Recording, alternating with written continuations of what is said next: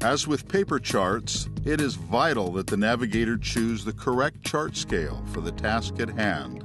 Navigating coastal waters with Ecdis set to scale for oceanic transit can be extremely dangerous, as some navigational hazards may not be visible. The watch vector is perhaps the most important Ecdis setting. The watch vector is also known as the anti-grounding cone or look-ahead setting, and is based upon the stopping distance and turning radius of the vessel.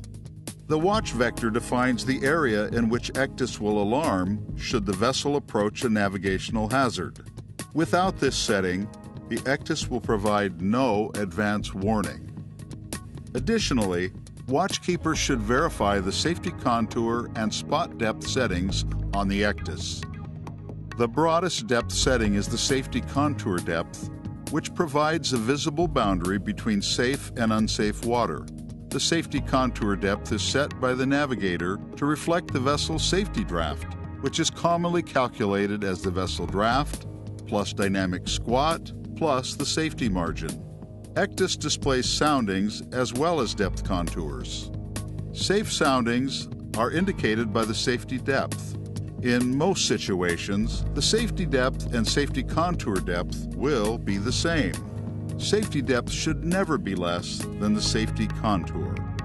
Navigators may choose to display depth contours in 2 or 4 colors.